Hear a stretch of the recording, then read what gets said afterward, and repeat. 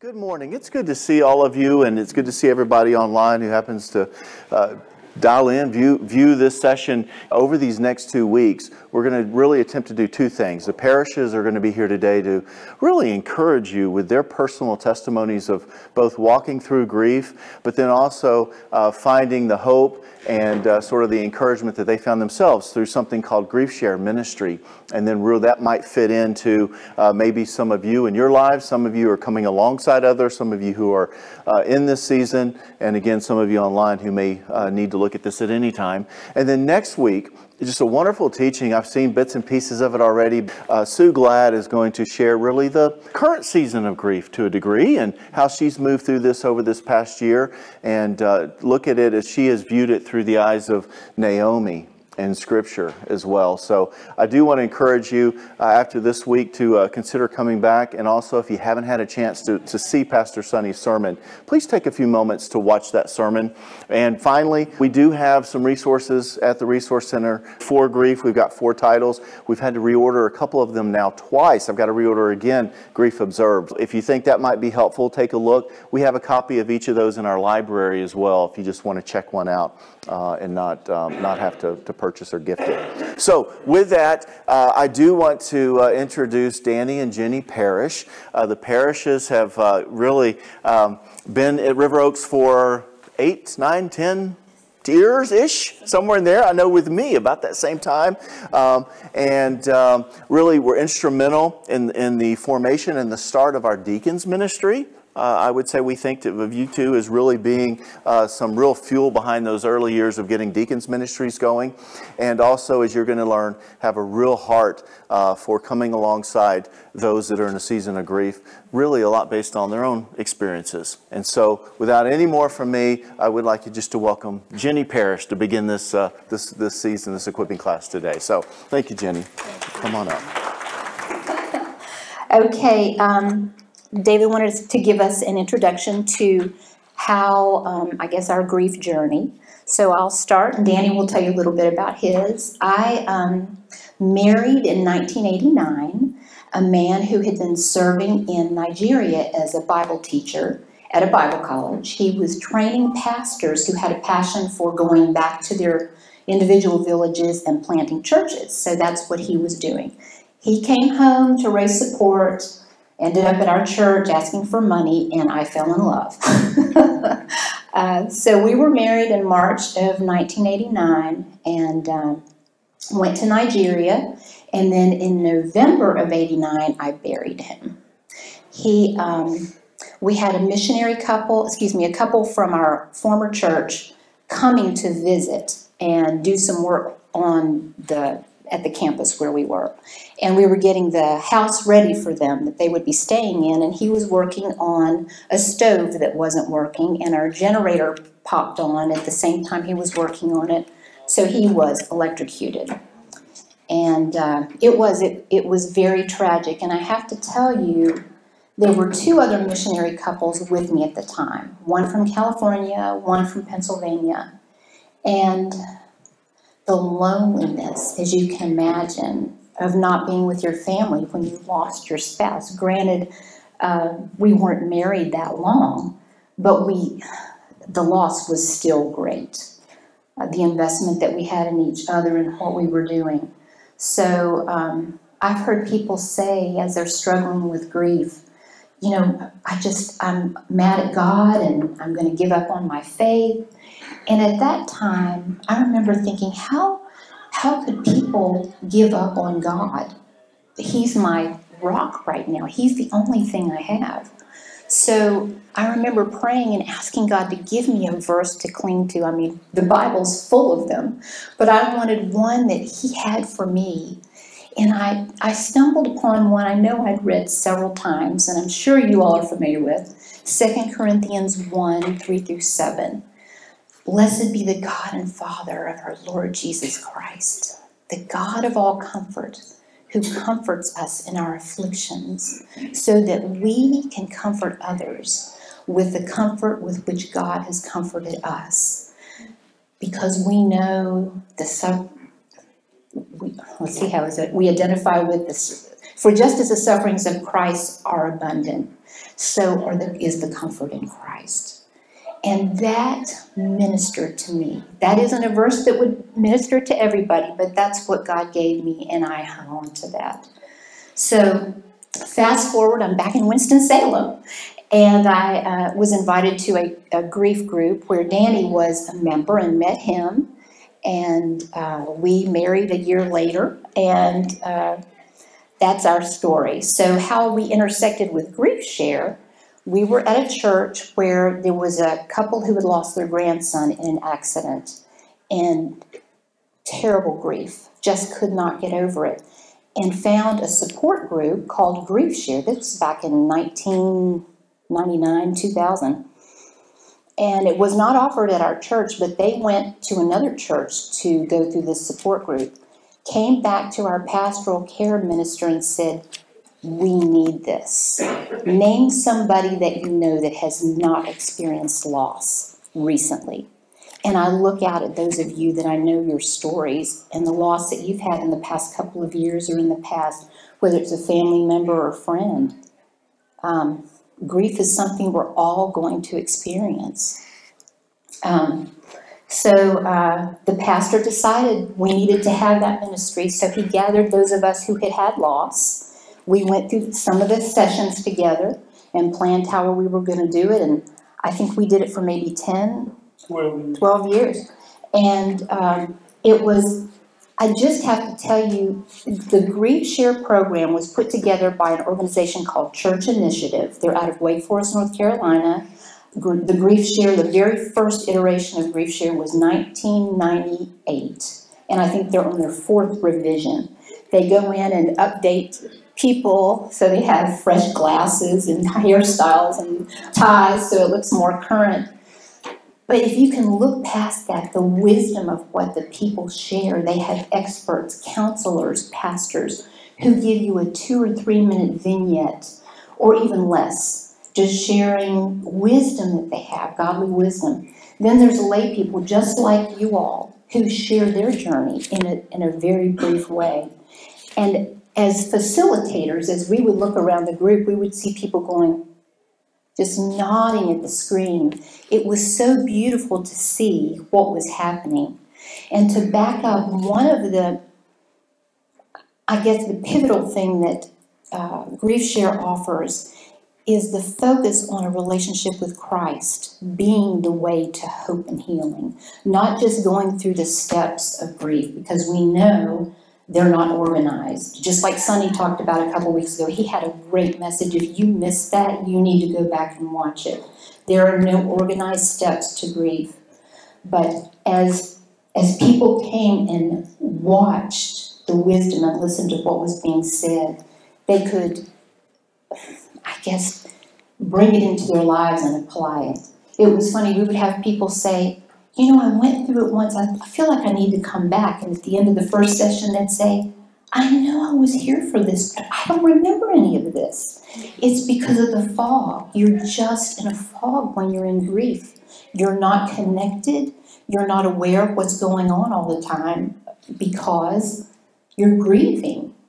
And grieving, what we learned, is not, when you're in a grieving mode, that's not the best time to be learning the steps of grief. You're just feeling. You're feeling all kinds of stuff all the time. And people are saying, when are you going to come back to choir? How come you're still crying? You're still going to the cemetery? People are saying very insensitive things to you. And as you sometimes have to overlook their best efforts at trying to comfort you or urge you along. They want to do things on their timetable. And as you know, grief doesn't have a timetable. It's all individual. You know, you and I were just talking, Jason, about how your mom is grieving differently than you are for the loss of your stepdad. It's just everybody's grief is different. You can't challenge it. But back to GriefShare. What a typical GriefShare session looks like. You come, there is a workbook. I've got one here. A workbook that has questions and guidance for each lesson that you go through. It's a little bit like our small groups. You watch the video, and then through the week you work on the questions that were posed during the video and kind of write down your thoughts and your feelings and what meant something to you. So we have the video, we have the workbook, and then the group session. So the group session, you sit around, and I know in our group what we would do is you would introduce yourself, you would briefly share your loss, and then you would say what your favorite breakfast cereal was, something innocuous. And then, there are people that are coming to GriefShare that may not be churched, may not know anyone there, and may be very shy. So the rule was, if it's your turn and you don't want to say anything, you just tap the person on the shoulder and they go next. So GriefShare is it's beautiful because it unfolds at your pace. You can contribute as much as you want or as little as you want. The videos are topics like guilt and anger, feelings of suicide, how to encourage others in their journey of grief, challenges, now what, heaven, and just so well done. The people that they have sharing these things know what they're talking about. And that is pivotal for people that are going through grief. They want to talk to somebody who's navigated and gone through it and has survived it. So the website for GriefShare is griefshare.org, and on that you can sign up for daily encouraging emails. If you belong to an active group, you can actually see videos that you may have missed. Go back and watch them again. Just some tips that were offered. Don't ask them how they are, because as you know, they want to hear the word fine. They don't want to go into a lot of detail. So don't ask people how they're doing. Ask if they're getting more rest. I know you mentioned you're not getting a lot of rest. Are you getting more rest? So don't push people. Be careful about pushing people to do things. And then there's some other people that may need a little push now and then. It's been a year. How come you're not over it? Everybody's timetable is different, especially for those who shove it down, who don't want to deal with it right then. They think, busy, busy, busy. I talked to somebody just recently who lost her husband who said, I kind of feel guilty for not doing things. My husband and I did a lot of things, and I find myself just wanting to sit. Is that normal? I'm like, yes, that's very normal. You need time to grieve that busyness may be preventing you from doing it. Process it now so you're not dealing with it 2 years later. But we had the girl come and say, for a year after her mother died, she worked at a grocery store, and people would say, how's your mom doing? She's fine. She couldn't talk about it. She acted like her mom was still alive until she decided to deal with it, and it was almost a year later. And people would come up and say, I heard your mom died. We didn't know anything about it. And then, she would crumble. So the other important thing they talk about is being ambushed by grief. I know Sonny talked about that. Remember Elizabeth Elliot talking about being in the grocery store and the cereal aisle and looking up and seeing. Now, she buried 3 husbands. I don't know how she kept them all separate in her mind, but one of her husbands had a favorite cereal. When she saw it, she just fell apart and left her cart in the store and left. She couldn't. It's an ambush at the grocery store. Who would expect it? A song that comes on the radio. Things like that. So things to do rather than not to do. Ask people how you can pray for them. If they mention that they've had trouble sleeping, or they have to settle their husband's estate or their dad's estate, ask ask specifically how you can help.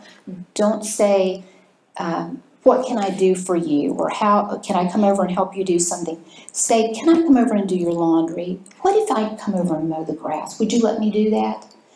Something specific they can respond to. If they have to think, their mind's a jumble already. So give them specific things to think about. And lastly, as far as GriefShare goes, and Danny will share more, I just can't say enough how helpful it was to the people that we saw come. And what a great ministry opportunity it is. We had a woman come because she had lost her mother. Her ex-husband decided to come and support her. He was not a believer.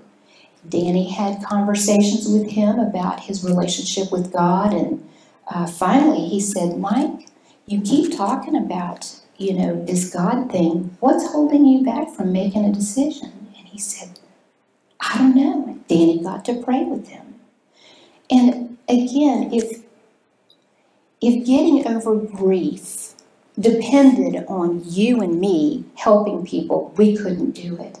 It's only God and His Holy Spirit and the beauty of the words in His Scripture that can help us get over this. And no, it's not going to happen in a magical number of days. It will be a lifetime of remembering the person that you lost. We loved them. Grief is the price you pay for the person that you loved. So I can't say enough about it. One of the things that we put together was just a booklet on some things that people had donated. And again, the letter that Sunny read by the woman going through grief that had lost one of her children, that was beautiful and so on target about it being an unwelcome friend. It's always there with you when you're, walking through the journey. But let me read this to you. It's called Welcome to Holland. We are often asked to describe what it's like to be a grieving person, to try to help people who have not shared that unique grief experience to understand it, to imagine how it would feel. We think it goes something like this. When you're planning your future, it's like planning a fabulous vacation trip to Italy. You buy a bunch of guidebooks and make your wonderful plans. The Colosseum, Michelangelo's David, the gondolas in Venice. You even learn some handy phrases in Italian. It's all very exciting. You're ready. After months of eager anticipation, the day finally arrives. You pack your bags, gather your ticket and passport, and off you go.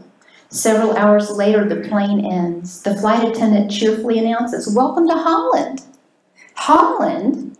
What do you mean Holland? I signed up for Italy. All my life I planned to go to Italy.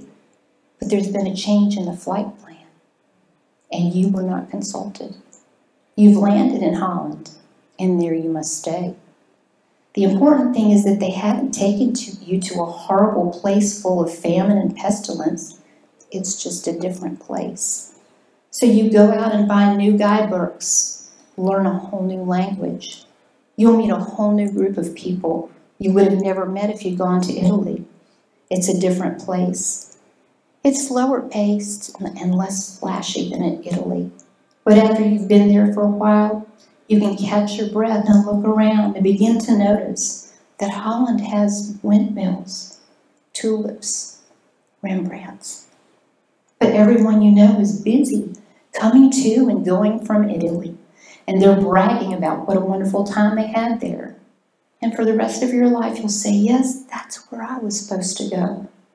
That's what I planned. The pain of that will never go away because the loss of that dream is a very significant loss. But if you spend your life mourning the fact that you didn't get to go to Italy, you may never be free to enjoy the special and lovely things about Holland.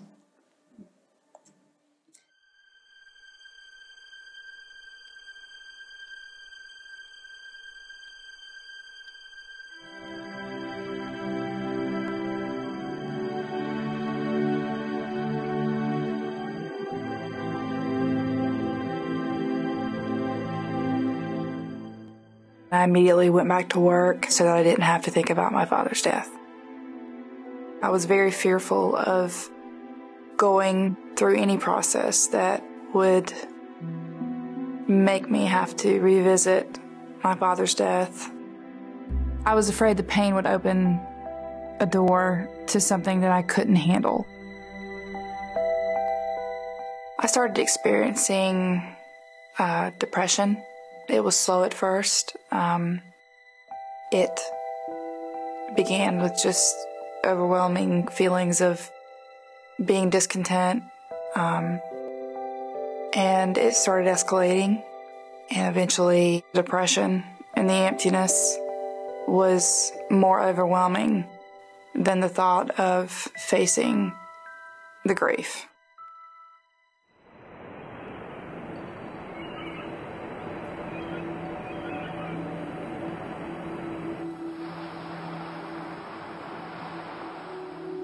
The process of finally dealing with the grief began with GriefShare. It's very much like going to the ocean and wanting to take a swim. You've got that initial wave that comes at you, and then you have to face it, let it come over you, and then you shake yourself off and get ready for the next one. And the process of GriefShare helped me do that. With each wave that came, with each new lesson that I learned, I was able to let it wash over me, process it, and use it to move forward. I love talking about my father now. I love sharing his stories. I love watching videos. I love looking at the pictures, the memories. He was a wonderful man. Now I feel like, having accepted the loss, I can now celebrate the life he had and feel joy for those times. GriefShare is a support group open to men and women dealing with the death of a loved one. To learn more about GriefShare, speak to the GriefShare leader at your church.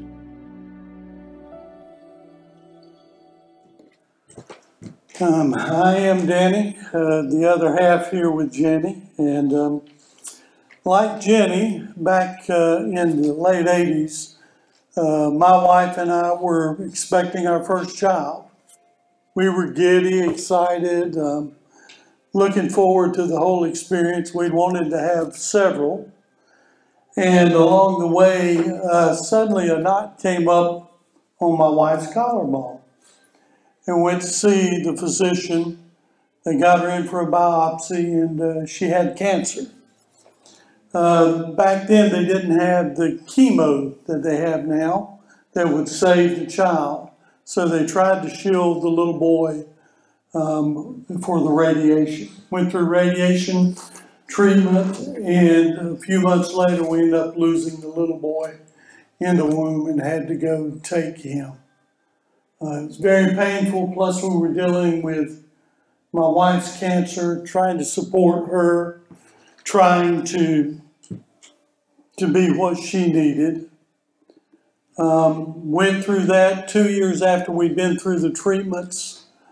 The doctor went in to repair her tube so we could have children again. They found more cancer. It was more aggressive, and it had spread. And then we had about 7 years there of no cancer, and we used every day, and we used what time we had to try to bless the Lord and to try to touch others for the Lord. Then right before Christmas, we came up and she had a knot come back on the other collarbone and in her ribs.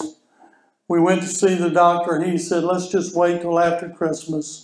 We knew it was an even more aggressive cancer. The odds were like 3% of her surviving it. And I lost her 7 months later.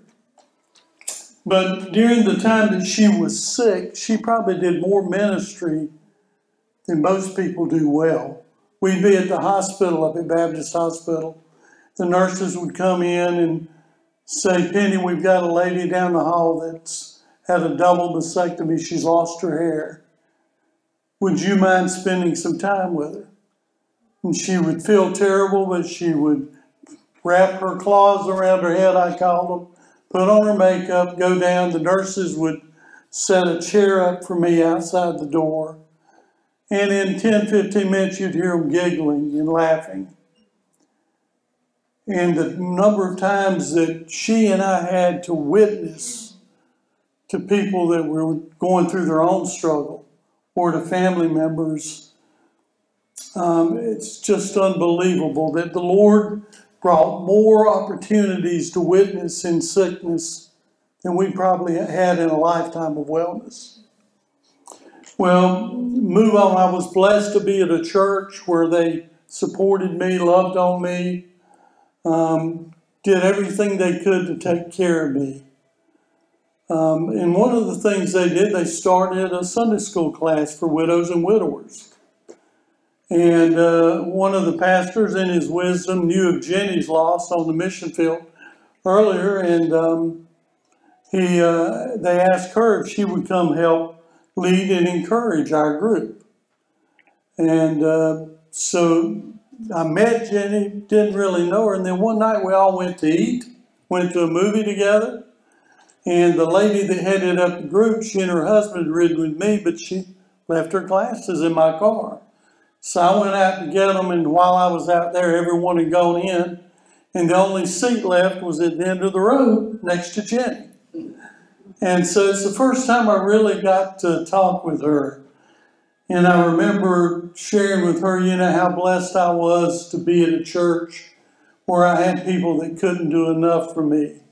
And here she was, pretty lonely, over in Nigeria with very limited support.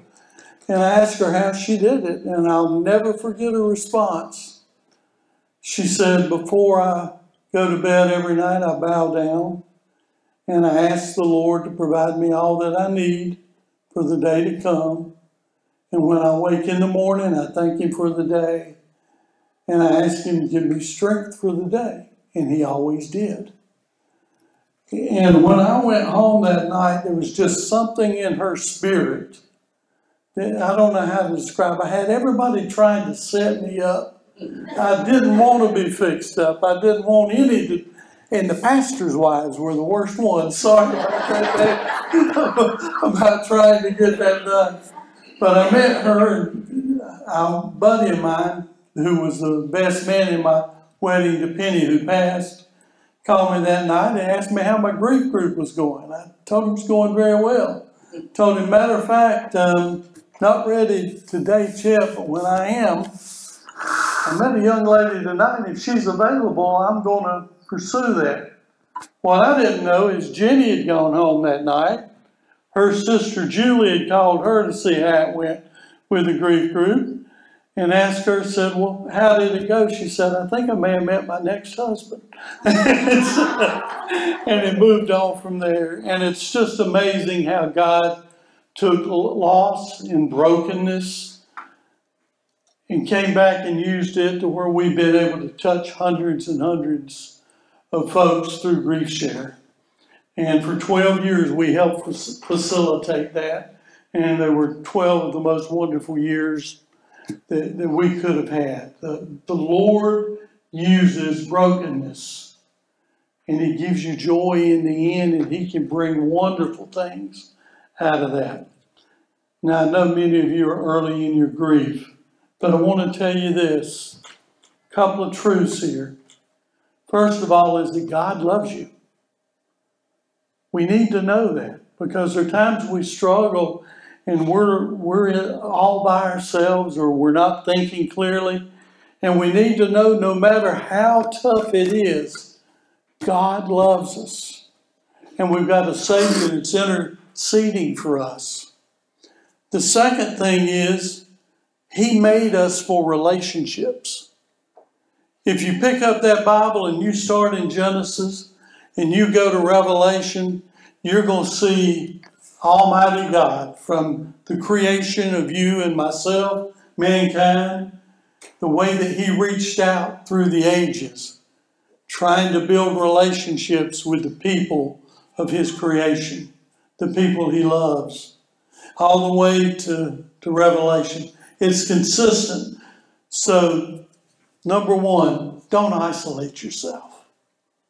Don't isolate yourself.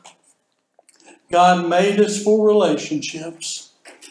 And the good thing about GriefShare is when we gather in that circle and you begin to share as you feel comfortable and as God prompts you, you begin to meet other people. You begin to understand their losses. You begin to understand their hurts. And some of the best friendships we know of come out of those groups. And I can tell you this, that once you're healed, once you've been through this and you're healed, God is going to use you to heal others. You have a unique standing that those that haven't experienced what you have can never have. And God will use it if you'll just surrender that to Him. There's just one or two other things. I heard it stated this way about grief. Grief is a journey. And it's like going through a long tunnel. But the neat thing is, once you start the journey, you're already on your way. You're on your way out on the other end. I'm not going to belabor this except to say, allow the Lord to use your grief. Don't shut yourself away. Allow yourself to be available to those other people in your life that need your touch, that need your love. And Jenny had approached it earlier, but everybody grieves differently. You lose a gentleman that may be a husband to one, a grandfather to another, a brother to somebody else. It's the same individual, but the loss is different. The relationship is different. So therefore, you've got to allow yourself to grieve in the manner which is natural to you. You've also got to allow others to grieve differently. If you feel like crying, cry, go right ahead. If other people are uncomfortable, let them deal with it. Go ahead and do that. When you can laugh, when you can look back and remember the good times and the fun things, do that. And share it with others when you can. And do it unashamedly. We do appreciate the opportunity to talk with you here today. GriefShare, you'll find healing. You'll find that it's Christ-centered, that it's focused on God and His gifts to you. And the way you move forward and the way you heal is by trusting in Him and leaning on others who you'll meet along the way and realizing there'll come a day when others will lean on you. Thank you very much.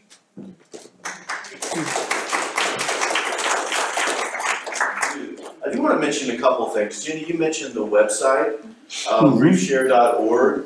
And can you, I guess part of the question, but also for everyone to understand here, because you can go to the website to find a local group. Yes. You can find where it's being held right now. But that, just FYI, at the end of summer, we'll touch base and you'll probably hear something about this rolling out. However, before then, and if not, please check griefshare.org and do the little, find a GriefShare group. There's an option there, and find a group. It's the first option you get. You name a few. Well, we've got Pinedale Christian Church, and they run it 13 weeks at a time, as it's set up for. And then they'll take 13 weeks off so you can apply what you've actually learned in it. And they also do some social things in between to help encourage you. Then they'll do another 13 weeks. Calvary runs theirs a little different. We were at Pinedale when it first started. That's where we helped for 12 years. We helped start the one at Calvary probably, what was it, Jenny, 8-10 years ago? Something like that. And they meet regularly.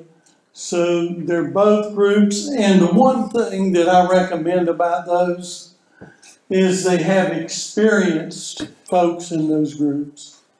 One of the most beautiful things we see, people come in that are grieving, that can't speak, really are just at a loss. But they come in and someone comes alongside them that's been through grief and has come through the other side and is available to love on them and to touch their lives. And that helps with healing. You look at someone else and you say, well, she's been through this. She's doing well. I can do this. And you can. So that's where a group with some experienced members in it has an advantage. Yeah, so somebody had mentioned one time just wanting to watch the videos alone. And while you could do that, I think there's real benefit in the chemistry that comes from a group. You really, you come in broken and hurting from your loss, and you hear someone else who is just as broken as you are, or maybe even more so. Maybe their loss was more recent. And suddenly you can come outside of your world for a moment and maybe say something encouraging to them. And you haven't been able to do that before. But that's just God using that opportunity. Amen. To use the comfort that you've been comforted with to comfort others. So, and one thing I meant to share earlier, one of the most significant things that happened as far as somebody ministering to me a year after Larry had died, I came home back to the States, and a friend of mine who I had not seen since college called and said, "Jenny, I heard about Larry's loss. I didn't know him. Can we get together?" Like, yeah, we'll get together. I was, excited about her call, but I didn't know how I wanted to talk about it. It had been a year. But she did the most beautiful thing. She said, "Tell me about him."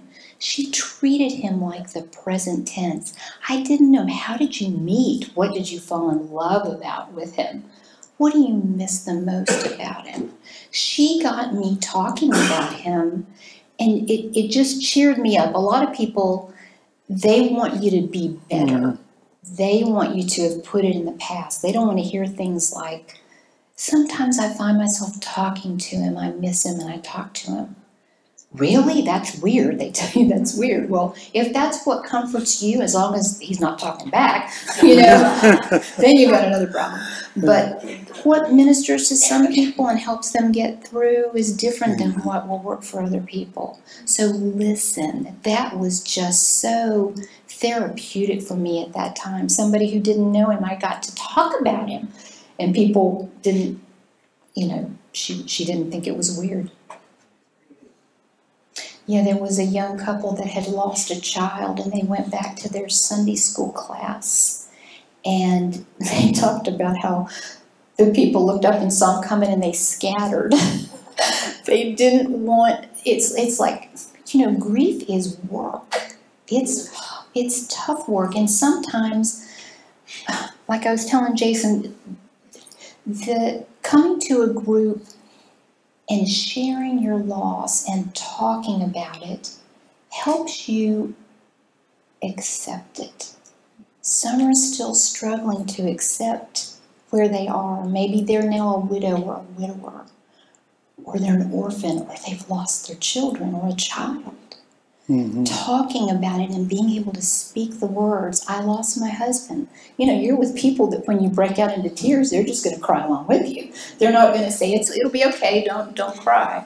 So the being in a group piece, I think, is very important, and listening, because that's what other people are doing. When you're speaking, other people are listening. So thank you for that. But also, depending on the size of the group that comes, we would have breakout groups. I mean, one session we had 35 people. So, somebody may come with your kids. Well, you don't want to be in the breakout group with your kids. The whole reason you're coming sometimes is to really talk about your grief, and you can't do that if your kids are there needing to see you whole and, on top of things. So we wouldn't put your kids in the same group that you would be in to do the discussion piece. Well, thank you again. Well, yeah, let's thank them for sharing.